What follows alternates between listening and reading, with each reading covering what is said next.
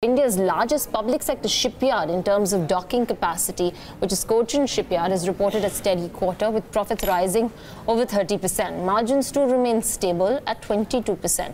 Let's discuss the quarter gone by with Mr. Madhu Nair, the CMD of the company.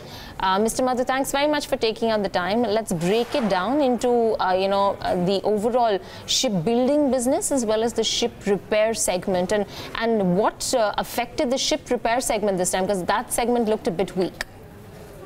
Asif, let me talk about the shipbuilding first. The shipbuilding this time has done very well because the fund flow, the revenues from the indigenous aircraft carrier phase 3 part has started flowing in. We had said last time, we had signed the contract for the phase 3 contract, which was in the works for some time.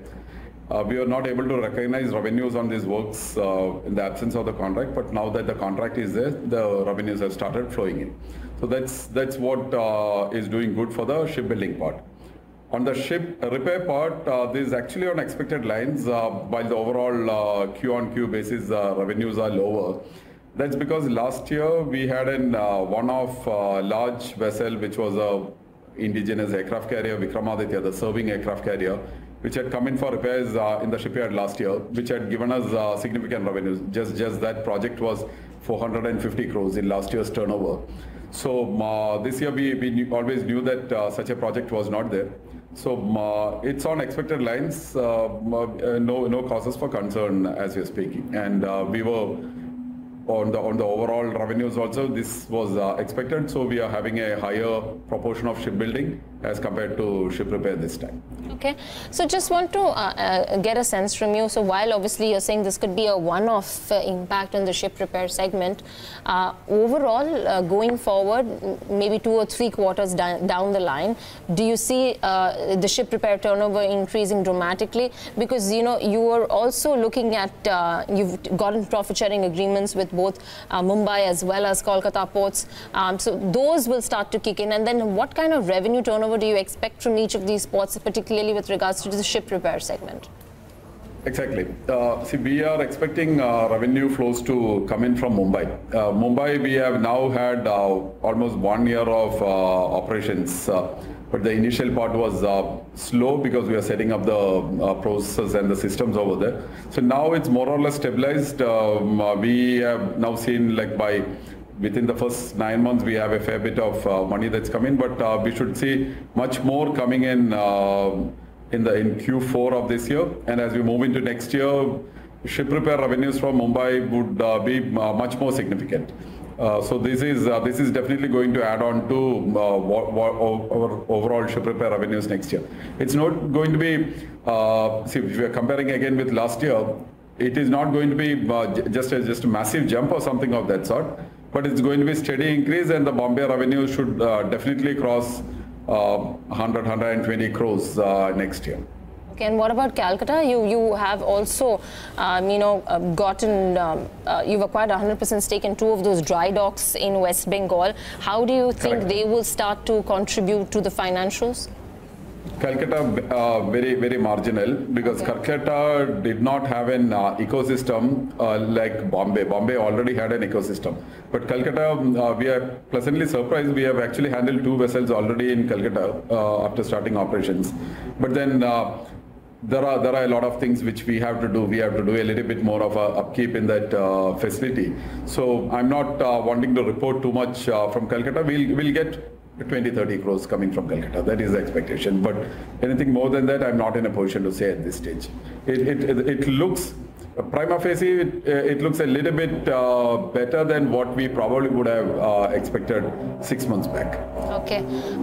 So let me come to margins then. Yeah. Margins, shipbuilding at 23.5%, which was an improvement. Ship repair has dropped by 13.5%. Overall, consolidated margins, EBITDA margins remained flat. Would you see an improvement, overall improvement there? And also, just add to that, any focus that you have with regards to your already laid out plans for expansion? I believe you're looking at more volume-based business now with regards to fishing boats. You're eyeing Indian Navy projects. How is that going forward? And you're also looking to enter private tourism as a space. How are all of those things falling into place for you? See, margins, we should be, because we are already, the EBITDA margins is already extremely healthy. And in this business, I can't continuously keep on raising the margins. I think we are done well. The margins are at very healthy levels. So the focus would be on to sustaining those kind of margins, because I feel it's very healthy margins.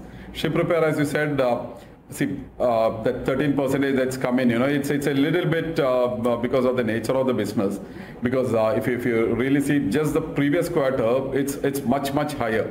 So you shouldn't read too much into it, because if you look at the 9 monthly figures, the ship repair margin is around at 25%, which is where we are generally. So on a quarter-to-quarter basis, accounting policy point of view, a little bit lumpiness, the way we recognize revenues, only when, so those are coming into that figure. So that 13% is not really a point for concern. So margins should be remaining steady at around the levels we are having now. Coming to the capex plans, 2 large expansion projects here in Kochi is going generally on steam, even though one of those projects, the ISRF, has faced some difficulties because of some small issues which I had on the ship lift supplier side, and the way the infra industry is moving, we are seeing some slowness over there. The other project, the dry dock, is moving very well and should be moving forward towards a completion in 2021 as planned. We are also doing through our subsidiary company, we are investing about 150-160 crores in Calcutta in a new shipyard. That's going very well. 2021 February is the completion date targeted, but in all probability we should be completing it by end of this year and starting operations out there. Okay, sir, just one question from my side. Are you bidding for any new projects in the near future, in the current quarter, or what's the road ahead with regard to FY21? Shipbuilding projects, we have bid for quite a bit of projects with the Navy and the Coast Guard. There have been a few projects that's come in. We have put in the bids, and there are a few projects also which we are bidding. And we are definitely hoping to be amongst the winning bidders in a few of these. But it will take some time, because the naval projects, as you know, when a bidding happens, it's typically an 18-month period where they ask for a validity.